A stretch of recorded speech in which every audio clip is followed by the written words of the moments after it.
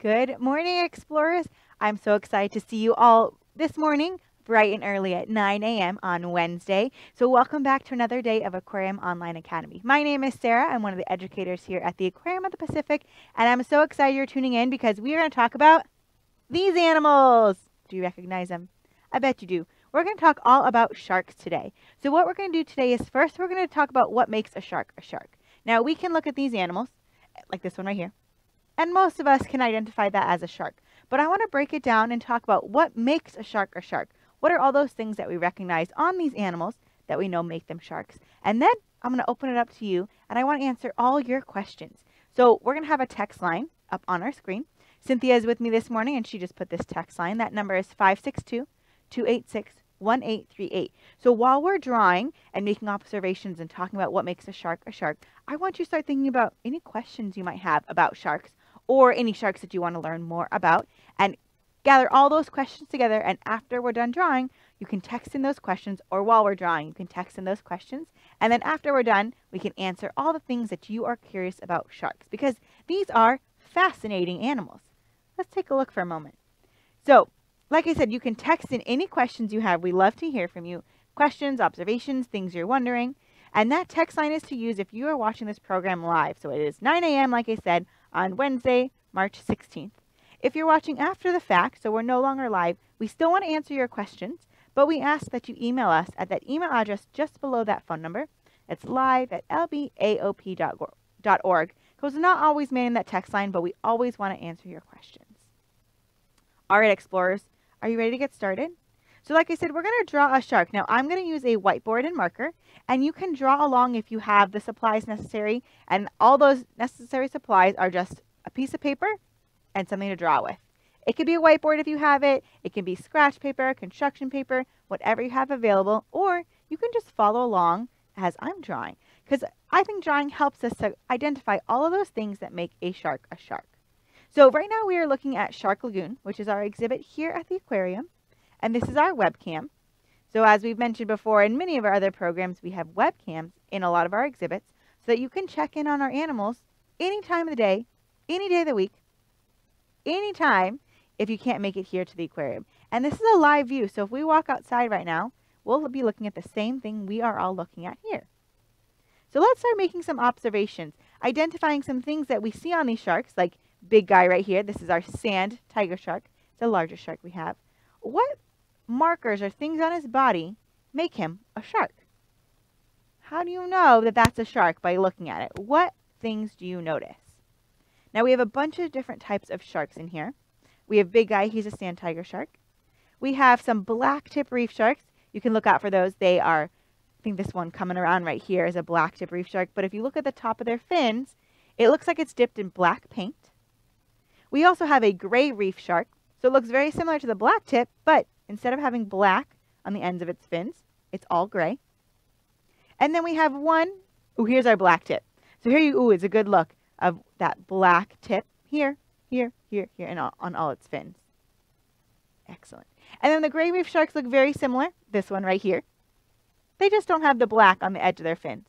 And then we have two zebra sharks, which one of them, you may not have noticed, is hanging out right here, behind all this coral. And we'll get a closer look at zebra sharks a little bit later. And then the last shark we have in here is called a sandbar shark, not to be confused with our sand tiger shark. And the sandbar shark is our newest shark to join our group here in Shark Lagoon. And she is, she looks very similar to the gray reef sharks, but her body's a little bit different, a little bit more angled. And if I see her, I'll point her out to all of you. All right. So one thing that I noticed, and you are welcome to send in your observations as well, using that text line, 562-286-1838. One thing I want to start with is the shape of our shark's body. So take a look. Big guy is pretty long back here, but look at the shape of his body. And if we look at our other sharks, their shape is pretty similar. Now we call the shape of a shark's body, or most of our sharks, fusiform, which is a big fancy word, but it really just means sort of like a lemon or a football shape. So imagine or think about what a football looks like. It's sort of like an oval that's kind of pinched on either end. So I'm going to go over to my document camera with my whiteboard, And I'm going to draw that fusiform shape, so sort of like a football. Just like this. Or a lemon.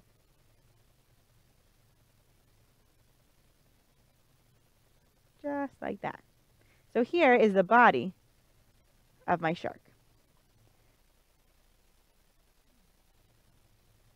All right, so that doesn't really look much like a shark though, does it?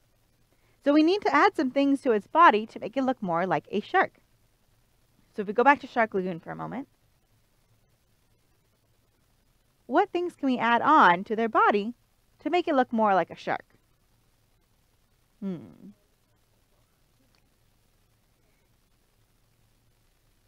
We have a joke here at the aquarium that when we're using our webcams for any kind of program, whenever we start talking about an animal, they tend to disappear from view.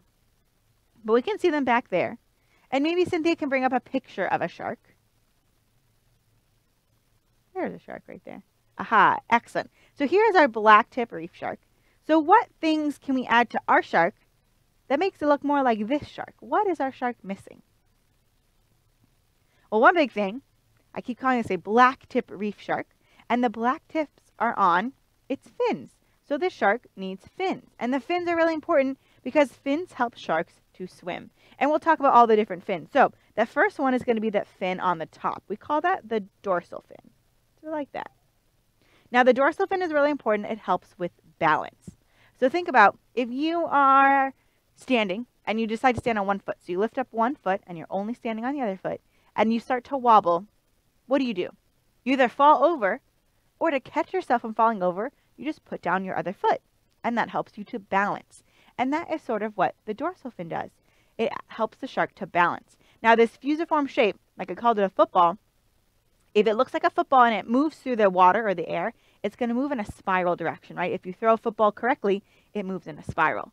But adding this fin on top prevents it from moving in that spiral motion, which wouldn't be good for a football, but is very good for a shark because it's not very good for a shark to spin in a spiral through the water. So having this dorsal fin helps a shark to balance.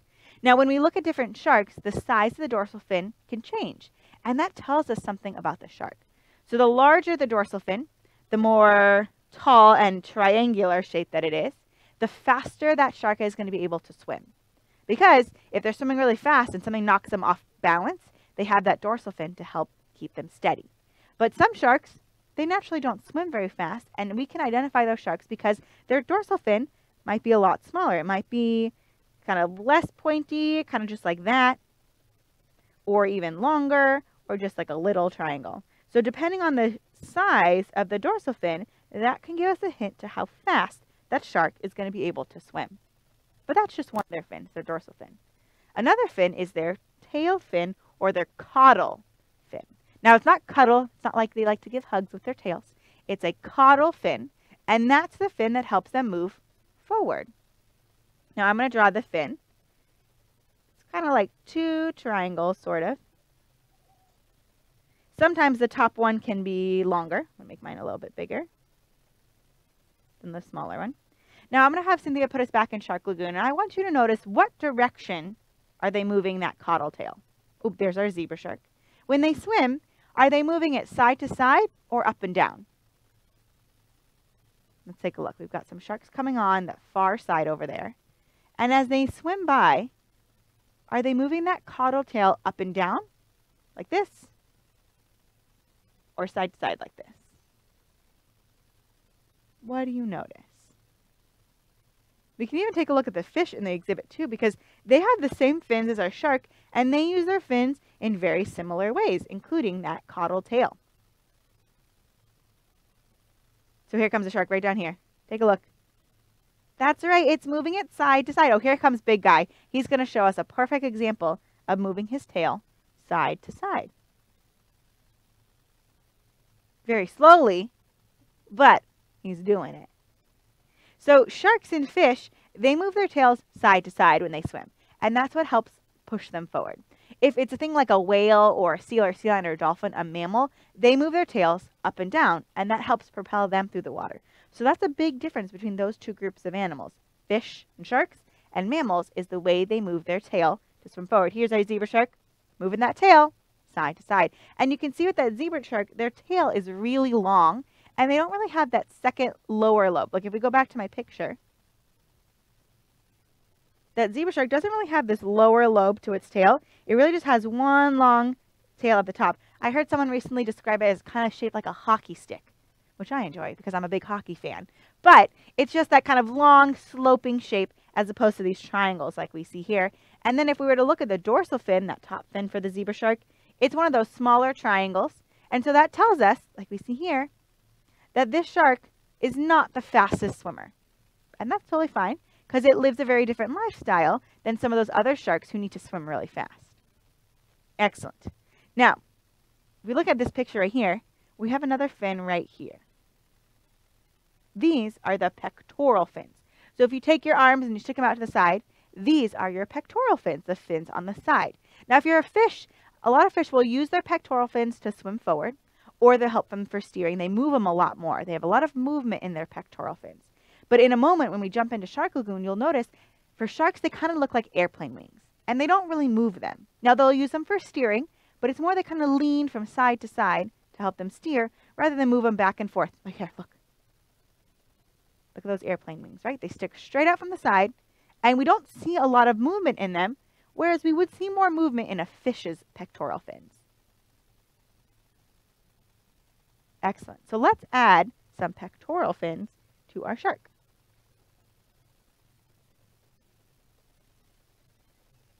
So I'm going to add one here, and then another one, little one's going to be like it's coming from the other side of its body. Excellent. So now this is starting to look a little bit more like a shark. It's got some fins. It's got its dorsal fin right there so that it can balance. It has its pectoral fins over there for steering. It has its tail or caudal fin to help push it forward. But my shark is not complete yet. It's still missing some things. What do you think my shark is missing? What do we need to add to its body to make it look more shark-like? That's right. We need to add a mouth, right? That's a very common, important thing for a shark. It's something we use to recognize sharks, but it's also important for a shark's survival. Now, I'm going to draw a triangle for the mouth, and we like to joke that triangles are sharks' favorite shape because if you see, there's lots of triangles all over my shark's body. So I'm going to erase a little bit right here, and I'm going to draw a little bit more, an open triangle like that as my shark's mouth. But it's still missing something, right? What does it need in its mouth? What do you have in your mouth? If you smile and you turn to, if you're in a classroom, you turn to the person sitting next to you. You might be wearing a mask. So move your tongue around your mouth. What do you feel inside your mouth? You have teeth, right? You have teeth.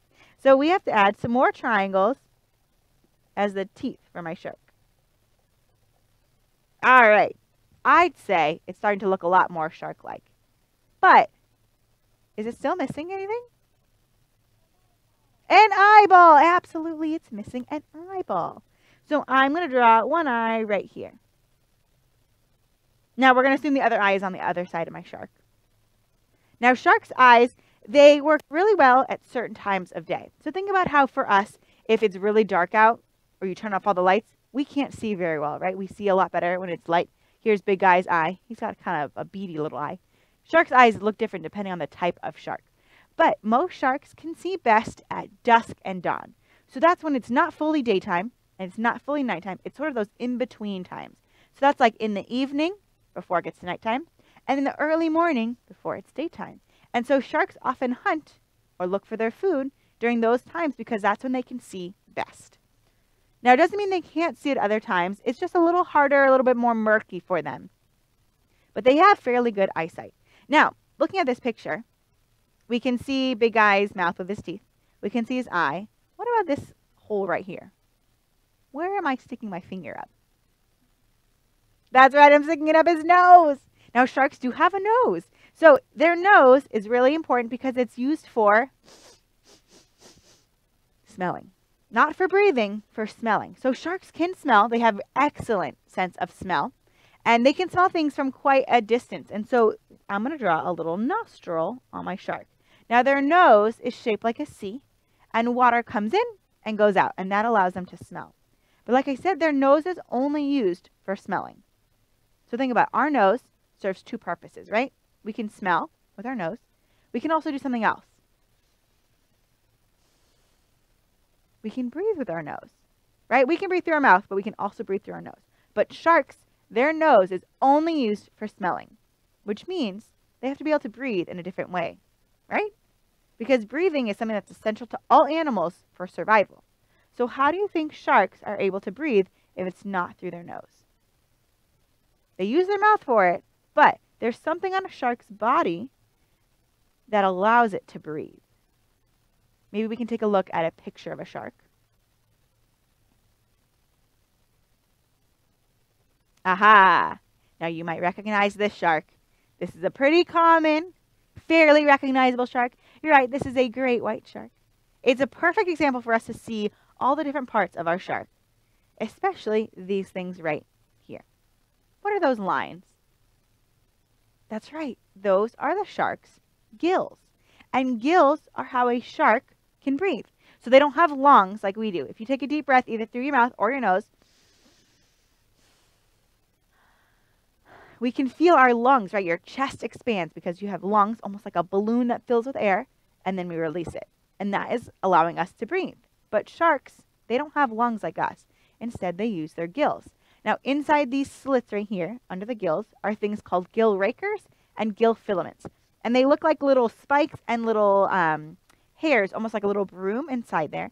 And what the shark is able to do with these gills is when they open their mouth, they pull in water, and then the water goes over their gills, and all those little hairs and filament things will catch tiny bubbles of oxygen that are in the water, releasing the water, catching those bubbles, and allowing them to breathe.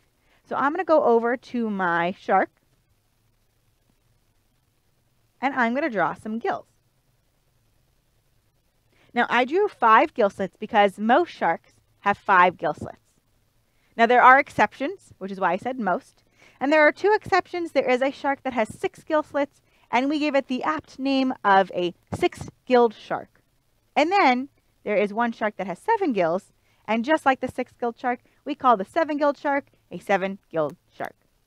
So sometimes we come up with really creative, different names for animals, and sometimes scientists just call it like we see it, describing what we see, and that's what we name the animal. But most sharks, like I said, they have 5 gill slits. Now, all right, now there's a couple more things I want to draw on my shark, but I did have a question come in, and I'm going to save that question for when we're done with our shark drawing. We have a couple more things to add, and then we'll get to your question. So, Mallory, I see you texted in a question, so hang tight, and we will answer it. But there's 2 more things I want to add to my shark. There's one is I want to add a line right here. Now, you may be wondering what this line is, but it serves a couple different purposes for a shark. The first thing is sharks and fish have sort of a very faint dotted line in the middle of their body, and that is called a lateral line. Have you heard that term before, lateral line? We find lateral lines on fish and sharks, and that acts as hearing for them. They can sense vibrations along those lateral lines. So you might see videos of a big group of fish all swimming together, and they move together as almost one unit, but it's a bunch of different little fish. The way they're able to all move together is using their lateral line. So they feel the vibrations, the movement in the water of all the fish next to them, and then they're able to all move together. So sharks and fish have this lateral line to help them feel things around them. It can also help them sense prey or predators because they can feel the vibrations around them. Now, the other thing this line kind of helps us determine is the coloration of our sharks. So most sharks we're going to look at are going to have a dark top and a light body. Or light bottom, sorry. If Cynthia can bring up that great white shark one more time. We've got that line right there. And that's pretty much where the lateral line is. The lateral line is harder to see, and it's not always just on that color change. But this image shows us the dark top of the great white shark and the light bottom. So sharks have this thing, it's called counter shading, and it's a type of camouflage. And it protects the animal from above and below. So if you're on a boat or above the water and you look down, the water's going to look really dark, and the back of that shark is going to blend in. And then if you're below the surface looking up, there's going to be sunlight shining down, and the belly is going to blend in. And so a lot of sharks and fish and birds and other animals we see have this different coloration where half the body is one color, half is another, and that is counter shading. Now, the one last thing I want to draw on my shark, we can stay on this picture for a moment, is right here along the snout. Now, it's a little bit hard to see. Maybe, you know what, maybe we'll go back to that picture of Big Guy up close. because sharks have this really cool sense, this really cool ability. All these little freckles you see right here, these little polka dots. It almost looks like it could just be the pattern on Big Guy's body, but those things are actually something called ampullae of Lorenzini, or we can just call them ampullae. Now this term ampullae refers to the sense that sharks have where they're able to sense electric charges. Now, you might be wondering, why would there be electricity running through the ocean? But I want everyone to take your hand and put it over your heart. Do you feel that beating? Hope you feel it beating. So your heart is beating, and every time it beats, it sends out a teeny, tiny electrical charge. Now, it's not enough electricity to hold a light bulb and turn it on, but sharks have the ability to sense all those tiny electrical charges that your heartbeat sends out, and that allows them to find their food. Now, it has to be close range, so it can't be miles and miles away, but close range, sharks are able to find their food by using their ampullae. So one more time, going back to my drawing,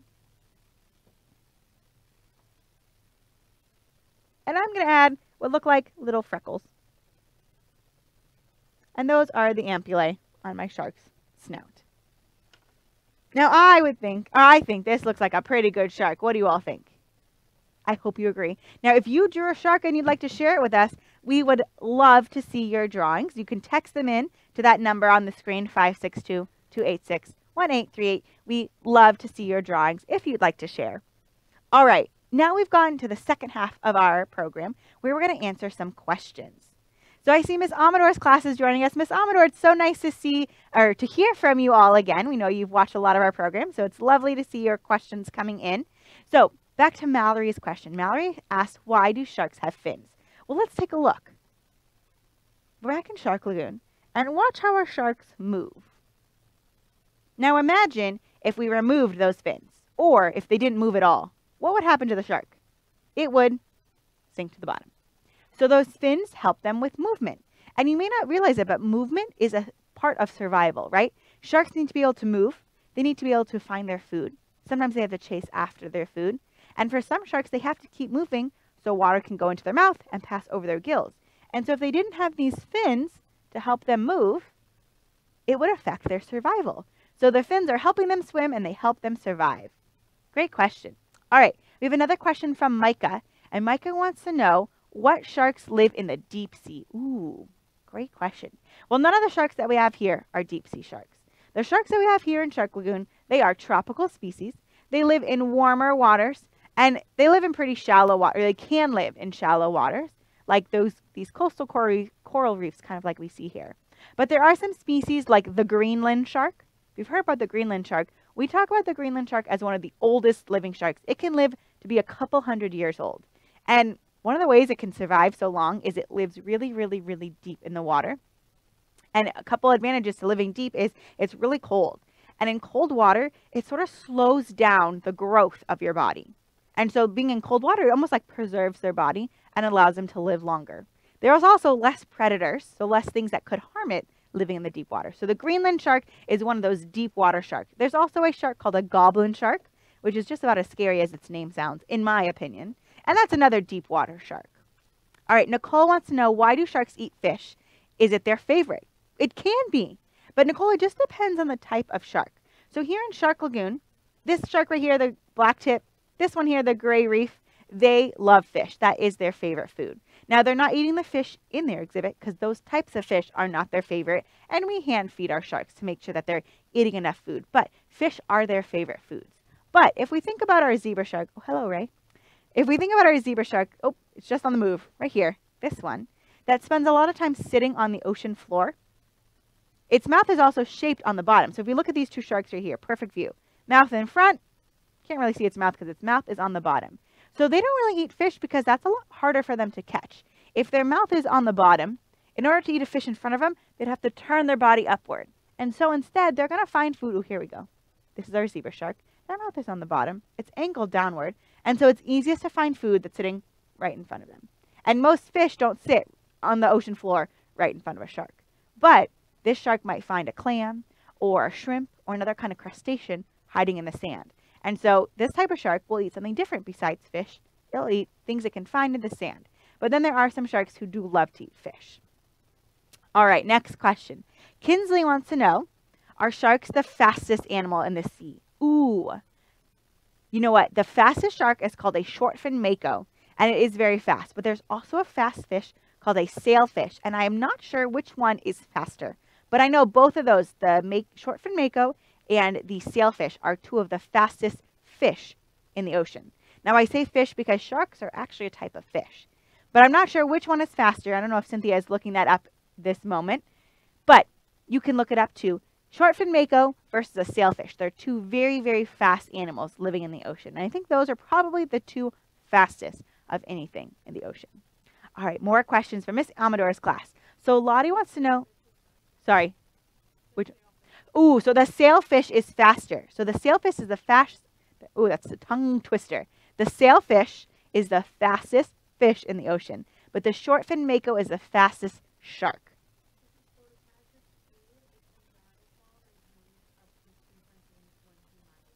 The sailfish? So Cynthia was just reading me that the sailfish can reach over 200 miles an hour when it's dive bombing and trying to catch its food. That's mind-blowing to me. It's like, that's so fast for a fish to move. And then the short-fin mako, I think, can swim maybe 50, 60 miles an hour in bursts of speed. But they're two very fast animals that we have living in our ocean. All right, Lottie's question is, how many teeth do sharks have? And how do they fall out? And do they grow back? Those are some great questions. Check out Big Eye's teeth. Now, sharks can have up to 30,000 teeth in their lifetime. So I don't know how many Big Eye has right here in this picture at one time, but over their lifetime, they can have 30,000 teeth. That's 30,000. Now, shark's skeleton, so what makes up their body, right? Our skeleton is made of bone. Shark's skeleton is made of cartilage. Now, cartilage is something we do have in our body. We have it in the tips of our nose. If you wiggle your nose, it's a little squishy and flexible. And same with our ear. You can fold it over. And that's different from bone because we can't fold our bones over, right? If you fold your bone over, you'd break it. So bones are pretty rigid, right? They don't move very much, whereas cartilage is flexible. It can bend a lot. And so a shark's skeleton is made all of cartilage, which means their teeth are not stuck into bone the way they're stuck into bone in our mouth. And it means they fall out a lot easier and quicker than they do in our mouth. So every couple of bites of food a shark might take, those teeth will fall out. But as you can see here, they have more and more teeth to fill in. So they lose teeth quite often, every couple bites of food, but they always have more teeth to fill in so that they're always able to have teeth to eat. Because imagine if a shark had no teeth, it'd be very hard for them to catch and eat their food. All right, we have a couple more minutes and a couple more questions. So Elliot wants to know, why do sharks' eyes look black? Do sharks have different colored eyes? Ooh, maybe we can take a look at a couple different sharks in just a moment. And they do have different shaped eyes. I think most shark eyes are pretty black, maybe around the pupil right here. It'll be a little bit different color. But they are different shape just depending on the type of shark. And that also depends on where that shark lives. So some sharks might live in clearer water. Some sharks might live deeper, so they might need to be able to take in more light into their eyes. Some sharks might live in more murky water. Ooh, look at this. So this is a big eye thresher, and it lives up to its name of having a really big eye. Now we see in the thresher and the great white that they almost looks like it's just a black circle, like Elliot was pointing out. Whereas with big eye, right, looks like it's almost like just a hole there. But for big eye, it was like a little dot. And then, I don't know if we have a close-up of a gray reef shark. I think it looked, or even a zebra shark to see a different eye. So look at this one. This one even looks different, right? That black circle in the middle is a little bit larger than we saw on the sand tiger shark. And let's take a look at a zebra shark. One more. Yeah, it almost looks like a cat eye, right? It's a little bit different. So it just depends on the type of shark. But I would say most of them have sort of blackish eyes. All right. We have one more question.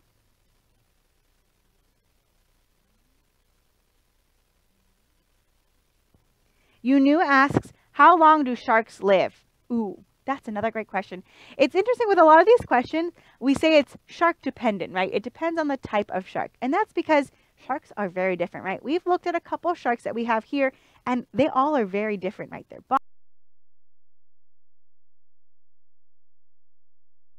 includes to how long they can live. So some sharks, smaller sharks, will only live about 10, 15, 20 years. Things like our swell sharks or leopard sharks, horn sharks, ones that we find in our local waters here in the kelp forest. But then there's sharks like I mentioned the Greenland shark, which can live like 3, 4, 500 years, which is super, super long. And then sharks like the great white might live to 60, 70 years. So it really just depends on the type of shark to know how long they live. Excellent. So these are some white tip reef sharks. There are so many different types of sharks.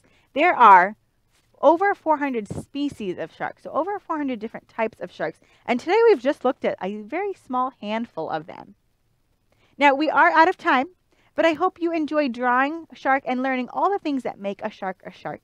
And then I'm glad I got to answer some of your questions, and I hope that sparked even more questions. Now, if you have more questions about sharks based on the things we talked about, or if your brain's still churning and looking for things, I hope that you still use that text line. I'll have Cynthia put it up on our screen. So you can use that text line for the next couple minutes, or you can email us. We would love to hear your questions. Right here is that information. And I hope you have a good rest of your day. And one more thing before you go. We have one more program today coming up at 10 a.m. And that's going to be Cynthia's program in Spanish. And it is ABCs in Spanish. So this is a great time if you are practicing Spanish, if you want to learn Spanish, or you speak Spanish, to join us to learn some ABCs of different animals in the ocean. All right, everyone, have a good rest of your day.